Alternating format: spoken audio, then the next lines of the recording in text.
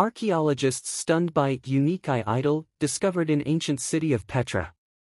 The set of unique stones was found during excavations in an area that was inhabited thousands of years ago. Petra was the beating heart of the Middle East.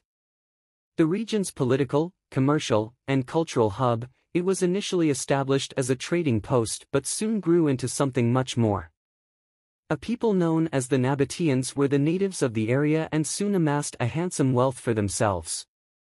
The old borders of Petra are located in present-day Jordan and Israel. Inhabited for thousands of years, archaeologists have over the decades uncovered an absolute treasure trove of artifacts, including one set that hinted at the city's pagan past. Petra existed in a time before mainstream religion, as a number of stone eye idols proved. Explored during the Smithsonian Channel's documentary, Sacred Sites, Petra, the stones and idols revealed to researchers that the Nabateans worshipped three female deities. These were Allat Goddess, Uzza, the powerful one, and Manat, the goddess of fate, each one venerated at the Nabateans' great shrines and temples. Dr. Glen Corbett, from the American Center for Oriental Research in Jordan, said, "The Nabateans themselves who lived in Petra seem to have worshipped in particular the goddess Uzza, who is simply termed the mightiest. At the center of Petra stands the Temple of the Winged Lions, named after the carved winged lions that once adorned its columns. It was here that archaeologists first came across one of the eye idols. A unique eye idol was discovered here, ornately carved. It is a striking image of a goddess," the documentary's narrator explained.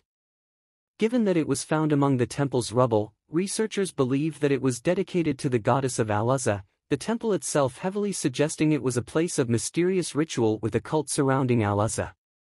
Researchers say the rituals would have involved things like burning incense and chanting.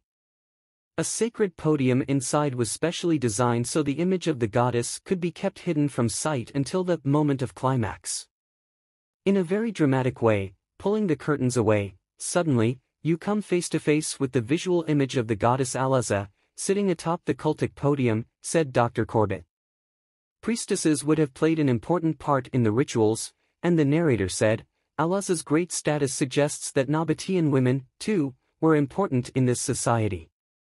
They continued, certainly, they had far greater rights and freedoms than the women of Europe or the Roman world.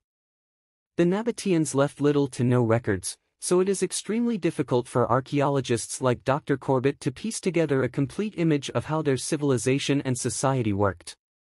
What is known is that when Petra became flooded with money, neighboring states grew jealous and decided to invade it. The ancient Greeks tried first and failed. It wasn't until the ancient Romans came in 106 AD that the Nabateans were overrun. They ruled Petra for 250 years. Petra itself had been inhabited since at least 700 BC, until an earthquake ravaged the city and devastated everything in its wake. Petra never quite recovered, and soon, the ancient city of splendors fell off the map.